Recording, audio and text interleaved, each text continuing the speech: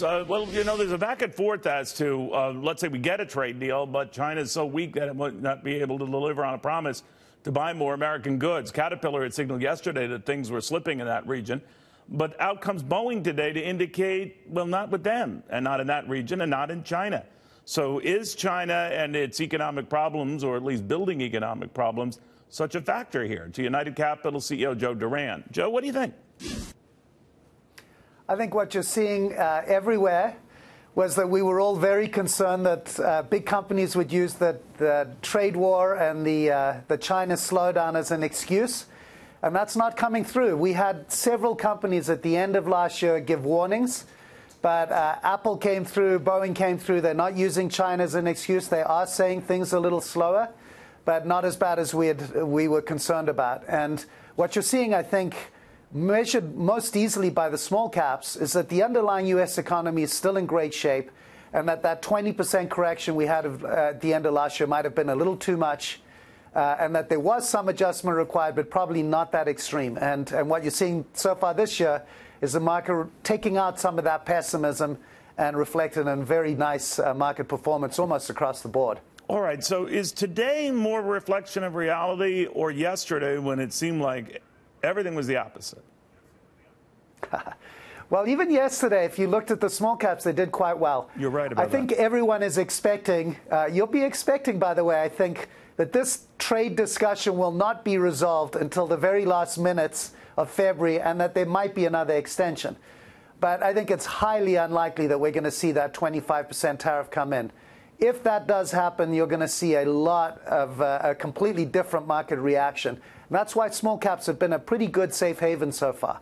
The second thing I'd look at is the whole Russia thing. At the end of last year, with the head of defense leaving and all the noise that was happening, the president was on shaky legs. That appears to be disappearing, and it looks like, again, that is the wild card we don't know about. But I think what you'll see is some volatility, but all that I see looks to an 8 to 12% market by year end.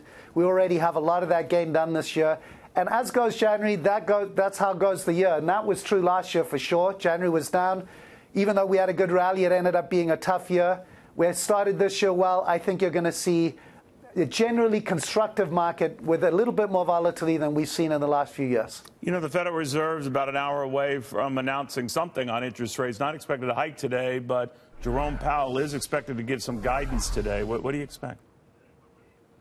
I think he's going to talk about the easing, the quantitative easing, and whether he's going to continue doing it systematically.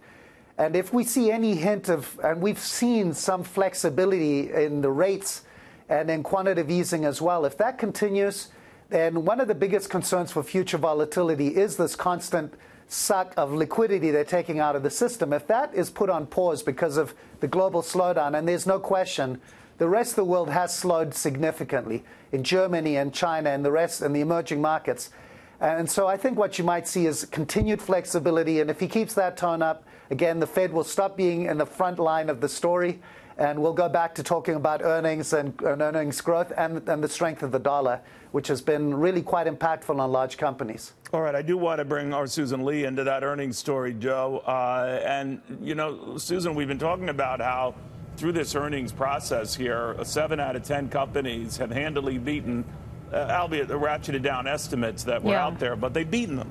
Yeah. And that's a pretty bullish sign. Yeah, it is a very bullish sign because, we did a bit of a gasp when we saw the Boeing numbers this morning because this is what you call crushing it. When you beat earnings estimates on profit by $1 billion on revenue, and you guide for $1 more in terms of earnings for 2019, it was really very positive. And they're going to actually ship, 905 planes in 2019. They had a record 2018, so it's only going to get better from here, and that's despite the troubles that we keep talking about in terms of the U.S.-China trade talks and the tensions and China slowing down. So I thought that was very positive, and it set the sentiment and the tone for today. Apple was sort of the latest, Susan, of the tech giants to indicate the worst is over, or at least that's the perception here, given the run-up in the stock.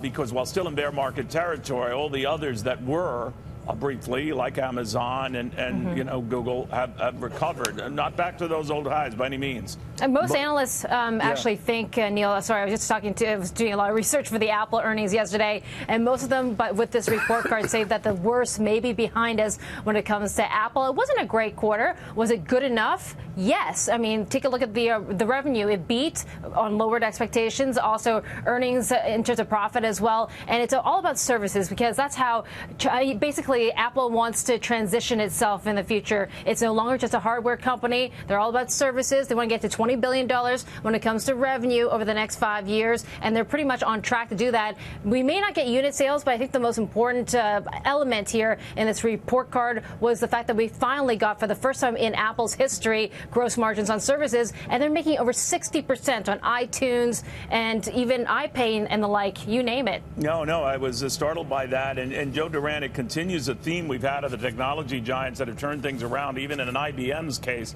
where its cloud business was a big reason for the street to say, hey, we missed that, and the importance of that, touche to you for that. In the case of Microsoft, we'll get more details of this after the closing bell when it reports, but its Azure online business is booming. Similarly, we've seen the same improvement in a host of others that have dramatically beefed up their services businesses. To that, triumphant performance go a lot of investor dollars, huh? Well, you've taken the words right out of my mouth. The example I wanted to give for Apple was Microsoft.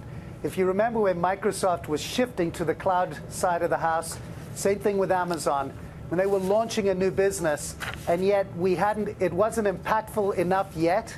The stock went down a lot, everyone was skeptical, and where Microsoft is today, it's a fundamentally different company. What Amazon did a couple quarters ago, when they said, we're not going to report unit sales as much, we're going to focus on the entire business because we're a services business, it's still only about 16-18% of the revenue stream, but it's growing a lot, it has massive margins. And what I think you'll see a year from now, the conversation will be completely different about Apple. It's still a hardware sales company, a consumer product company, but it's also going to be a services company. And that business growing at the rate it is, in another year or two, will be at 20-25%, looking at it growing to 30-40%. And we won't care as much about the lack of sales of phones, because everyone's going to have a different product of Apple where they use all their services. It's still not there, but that's where Apple's looking to head. And I think Tim Cook wisely said, we've got to do what Microsoft did, we've got to do what Amazon did, and go to a different service model. Well, we'll see on that. Susan Lee, I don't know if it's too early to say rush back to the FANG stocks, but all the FANG stocks are doing okay lately. Yeah, well, have you heard of the 4 A's? I mean, that's the new term as well. Apparently, FANG is out of vogue. It's the 4 A's now, so it's Alphabet, Amazon, Apple, and Alibaba, which also reported today. And Alibaba is off to the races as well. Similarly to... Not Facebook, right? Not Facebook, no. But similarly to Apple, they had, their worst holiday quarter in many years. Still, though, there's a lot of, guidance going forward that the business could just grow so much more, because it's not just an online sales for Alibaba and the like. They also do Alipay as well. That's not included so far in the evaluations, but there's just a lot more to grow. And the 4A should trump the FANG stocks now, I think. All right, Susan, final word. Joe Duran, always a pleasure. Thank you guys very, very much.